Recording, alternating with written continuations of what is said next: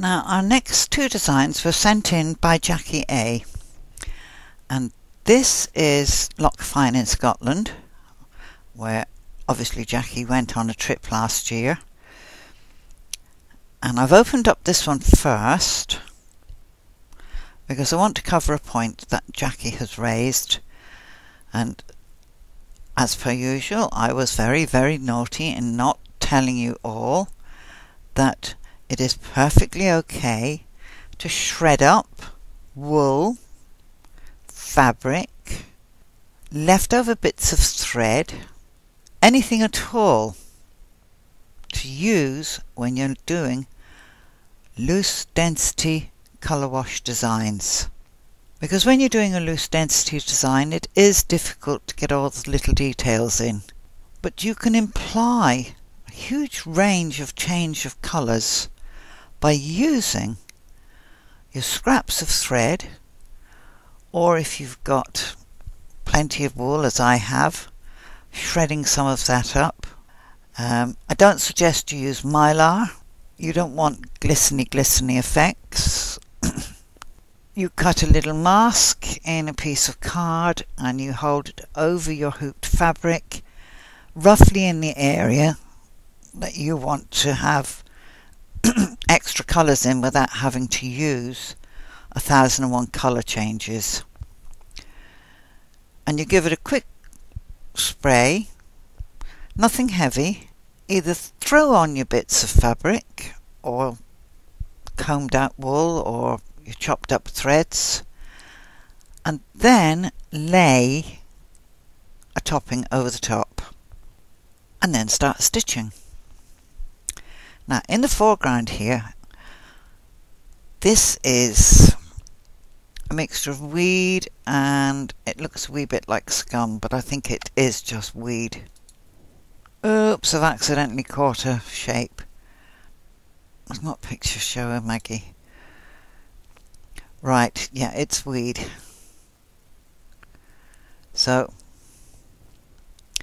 and seaweed goes through the most glorious number of colours, from really deep rich green up to very pale yellow. You've got gold kelp, brown kelp, red kelp. You've got I've forgotten the names of them now. Oh dear. They make blancmanges from it. It's a very fine red seaweed, and you can find it around most of the lochs, the sea coast lochs in Scotland. Chopped up wool would have done beautifully in here to create this. Right, so let's go and look at the notes that got sent in. I started this challenge as suggested by doing some swatches to see the blending effect using the colours to be used in the landscape. I had chosen what proved to be a real challenge, a photograph I had taken of a wood carving in a wood near us. I had always intended trying to digitise this picture, but had no idea where to start until now. I had to cheat with getting all the tiny amounts of colour by cutting up tiny bits of fabric to lay in the background, then covering with very fine tulle. This required doing outlines for where to place the scraps. Now, Jackie, you should have looked at the leaves on the ground. They didn't fall where they were sort of pointed to and told you were going to lie there. They just got dropped. Okay, sweetheart, you do the same. You cut up your bits of oranges and your greens and your reds and your yellows, and you just drop them onto a bit of 505 spray, cover them up, and where you don't want them to be, you cut the mask. You know, you mask out where the legs of your figure would be. I did not pay too much attention to pathing, as I knew I would be changing the order of sewing after testing if I got the desired effect. Also, with the loose density, the run lines will show up more than in normal density. Yes, they do, but you use them. I still need to play more with the order of stitching, as not completely happy with this stitch out, but I have put my back out, and I'm sorry to hear about that, Jackie, so it will be a while before I can do any more to this design. Also did a landscape of Loch Fyne in Scotland from a photograph taken on our holiday last year. I would never have thought of doing anything like this previously, so you have definitely gotten me out of my comfort zone. If there is another way of getting the small details into the picture, I'm sure you will know how, Mags. Thank you. Right. As I said, sweetheart, you use shredded yarn, chopped up pieces of the thread, you know when you change your colours at your machine? And I save all mine, I've got hanks of it. You chop them all up, you mix them all up into a muddle, you scatter them onto your fabric on your hoop, which has already been sprayed with 505, and then you put your topper over the top of that, and then you start embroidery. Okay, so let's take a quick look at Loch Fyne. Given that you have never done a loose density design before and you didn't know what the outcome was going to be, this is not a bad attempt. I like the fact that you've put the bits of purple in the hill. I like this green haze. I'm not so keen on the cross-hatching. Cross-hatching is fine where you want another colour to bleed through. That colour and that colour, and what's above it, that colour. So where's the next colour?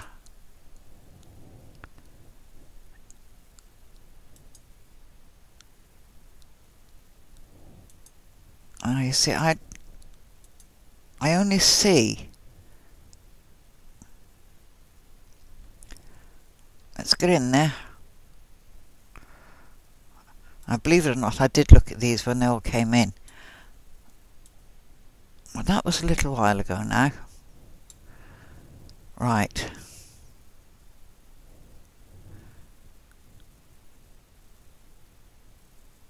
I can only see a couple of layers of green.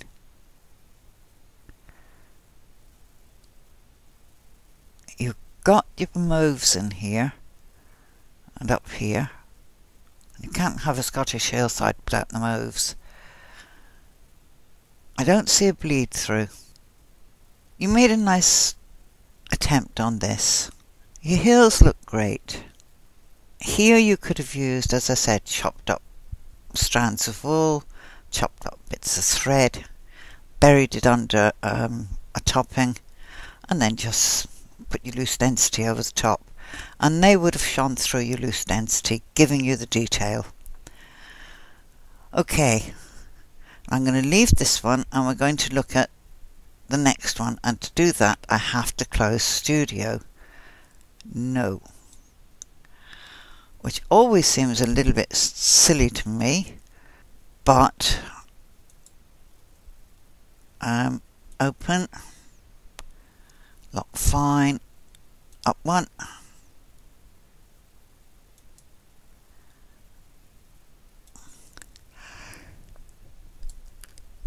Hardwick Dryad,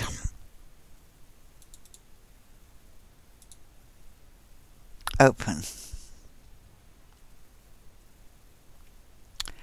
Okay.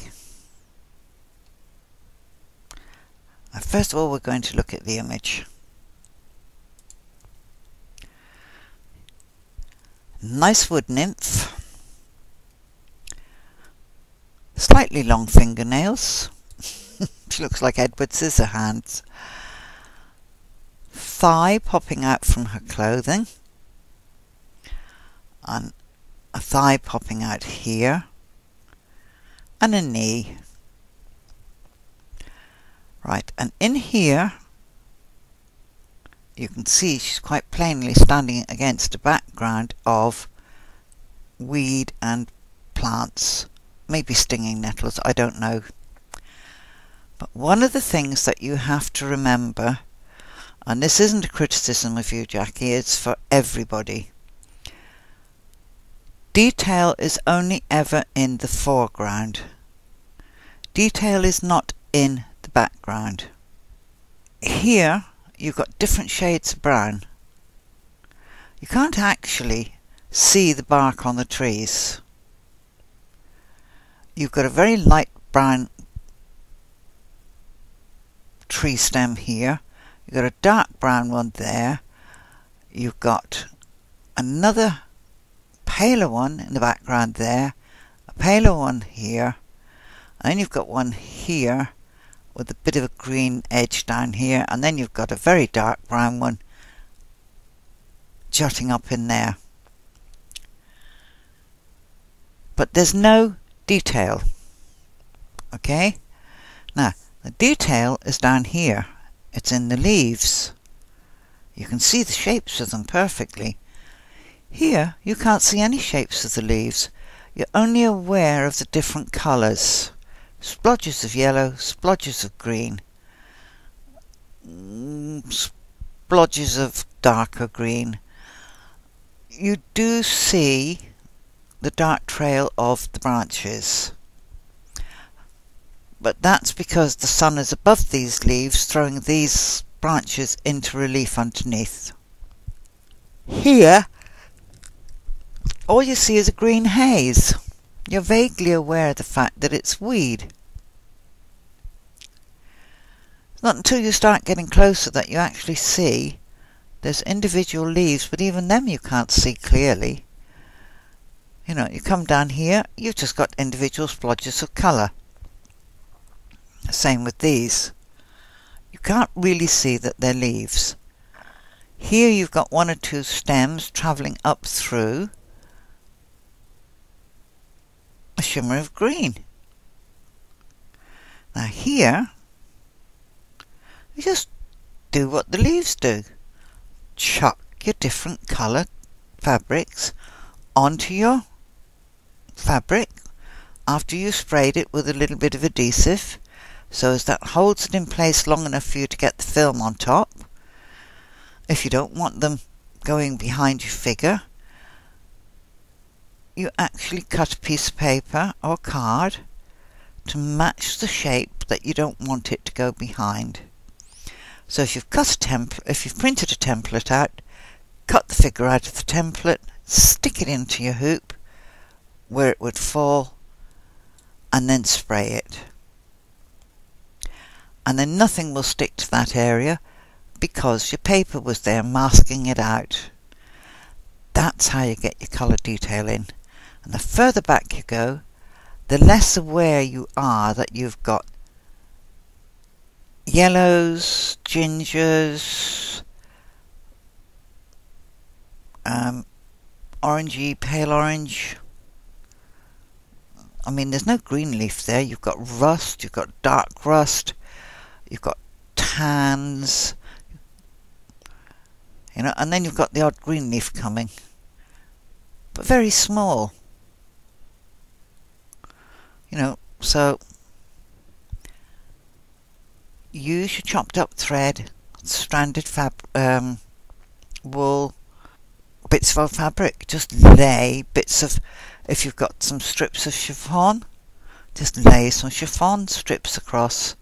Let them overlap one another to give you a variation in colour. And then do your loose density fills. Colour washing designs really is absolute freedom. You can do what you want. I'm always a little disappointed with the Mbird 3Ds, and this is no exception. This fill stitch, it doesn't do your digitising any favours. I like the fact that you've used the wave fill up on the chest.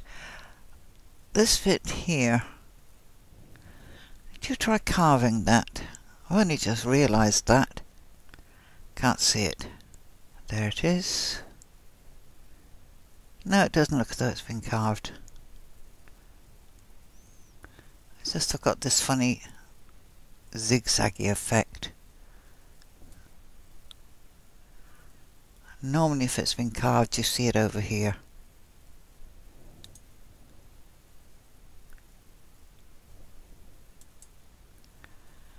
Okay, now I want to go and look at your stitch outs. And this is the other thing that bugs me with Embird. I can't import your stitch outs into Studio. Now, I love the colours you used. Look at the gown. That's a rustic woven skirt. It looks really tweedy. The colours are there for tweed. The greens, the rusts, the oranges. Absolutely gorgeous. And I like the colour you used here.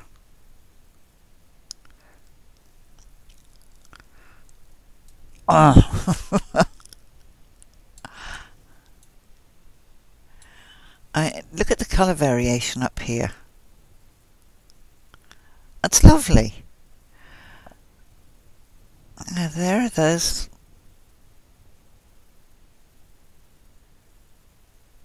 Must have been undershading. I didn't spot the undershading. And the hair. I mean, just look at the colours in that. They're glorious. You made a really nice job of the statue and in your colour choices. You really didn't need to give a stitch effect on your tree, but it has added something to the design. The only trouble is it's made that and that stronger than your foreground. And that's what you have to watch. Things in the background shouldn't overpower what's in the foreground, because they're further away from the eye. But you should be pleased with this, and I hope you continue trying when your back gets better. I like what you've done here. I like what you did in your previous design. But just remember, stay loose. That's the whole thing about colour wash designs. They're loose. So you can use just about anything in them. But I don't like the Embird fills.